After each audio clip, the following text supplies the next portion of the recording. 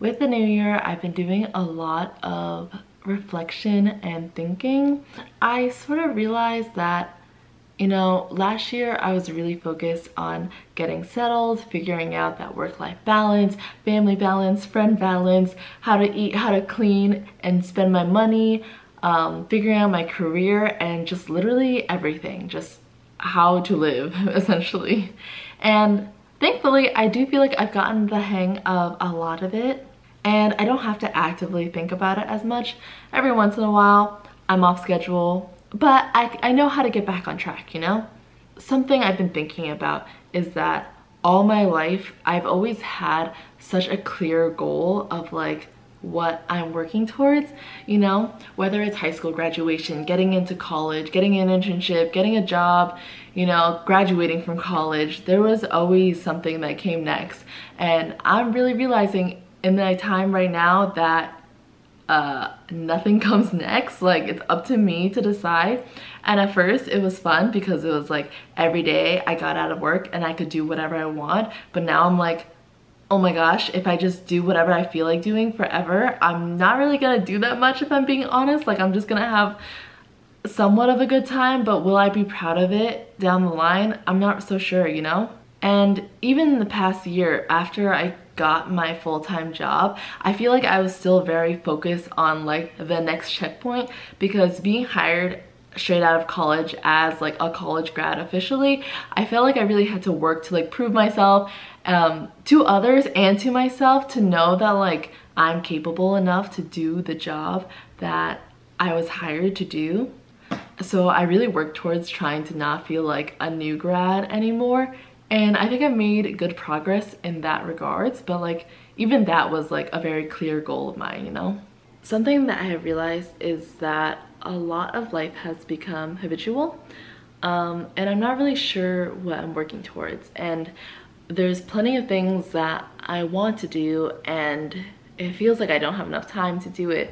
But like, that's just not how I want to live the rest of my life. At least in regards to work, I decided to ask my manager just for some feedback, insights on like what he thinks that I should be working on or like focusing on. And I think unknowingly, he gave me a solution to probably all of my life and not just work. And it's so small. He was just suggesting that like, oh, have you ever made a 5-year plan before?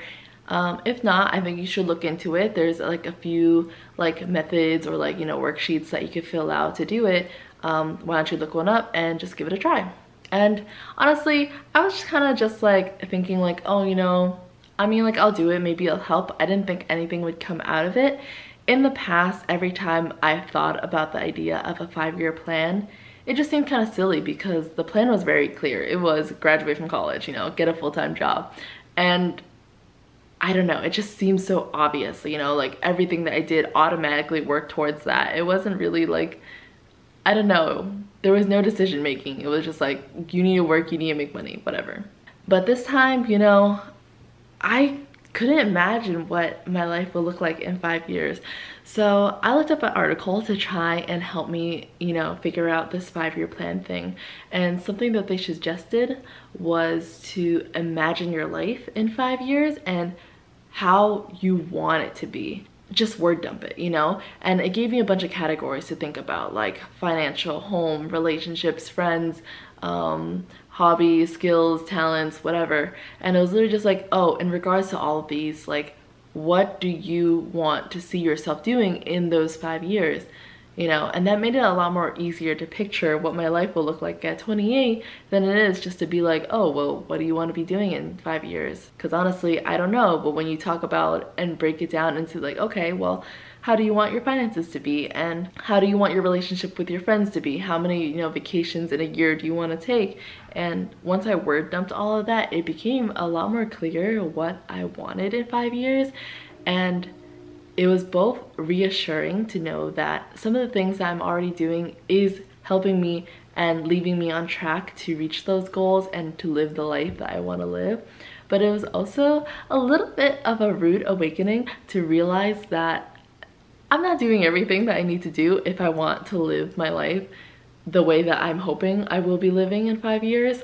And honestly, one of those main things was fitness and health. When I think about fitness and health, I'm like, oh, yeah, I want to be healthy, I want to be exercising regularly, but in reality, I don't do that at all, okay? I will go on a walk, I'll do some jump roping, I'll play Just Dance, and I'm like, that's exercise. But is that what I imagine my healthy body to be like at 28? I really don't think so. And so it was kind of an awakening. Like, if I want to be that in 5 years, I need to be doing something now to help me get there, because like, there's no difference between them. There's nothing that's magically going to happen. I need to make it happen. Okay, but in all honesty, even after making this 5-year plan, I still kind of lack the motivation to commit. And it honestly seemed very intimidating to be doing things that I was hoping that I'd be doing in 5 years. I had to start now, so kind of scary. Weirdly, okay, not really weirdly, but unexpectedly, I feel like my coworker really kicked me into gear, and it was super unintentional, you know? It was just like a lunch conversation, and I was just like, hey, what are your New Year's resolutions? And then when I was going to share, I was like, oh, mindlessly, oh, I think I might want to start to exercise and be active by the end of the year. And I know everyone goes to the gym at the beginning of the year, so I might wait a few months and then start. And in the meantime, I'll clean out my closet. That's my goal. And she was like, no, start today. You have the motivation today, so start today. Start now. Why wait? And for some reason, that literally just clicked in my mind like so much, and I don't even know what to say, but I literally couldn't stop thinking about it for like the rest of the day, and it just got my motivation skyrocketing like through the roof. I was like, yeah, you're right. I'm gonna go home and I'm gonna start today. I'm gonna make a plan. I'm gonna look into this shit. I'm gonna own it.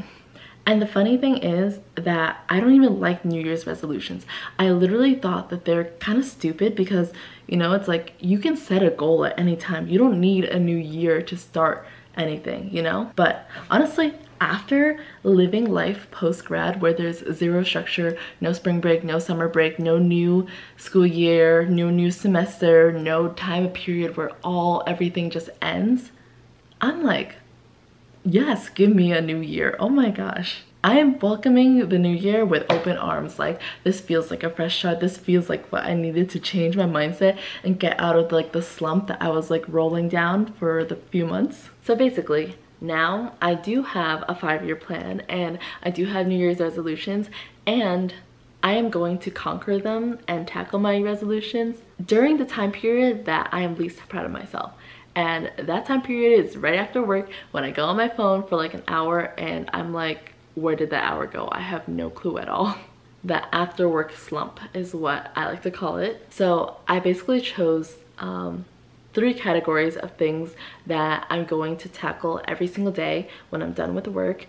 And it's only 3 hours, and you know what? That means the rest of the time I can be free. I can do whatever I want. If the motivation continues, then I ride with it. If the motivation doesn't continue, then I can be a couch potato, whatever. So right now, my 3 things are to do 1 hour of fitness, 1 hour of just like chores, overhead planning, whatever, you know, like life things that I need to do, and 1 hour of a hobby that I feel like doing that day. Because I think those are the 3 most important things that if I turn it into a routine, it will lead me to the life that I want to be living and one that I will be proud of. So to summarize, I would like to tackle 2023 with more intentionality in my life, and to live a life that I will be proud of, that leads me towards a situation that I will be really proud of and happy in, and to not just let the days pass by. Let's see how long I can go. I think the whole key to this is that it's not just like a checklist, even though I love checklists. It's kind of like a mindset change, you know? And if I can get my mind to live the life that I want to live, I don't know, I just think that would be amazing. If I don't hold up to it, I'll have this video to look back on and be disappointed in myself and probably laugh in my own face. But hopefully in a year, I'll look back at this video and be like, wow, I'm so glad for those moments and those revelations, because it led me to where I am now. Dash Valina in 2024. Now to go work out.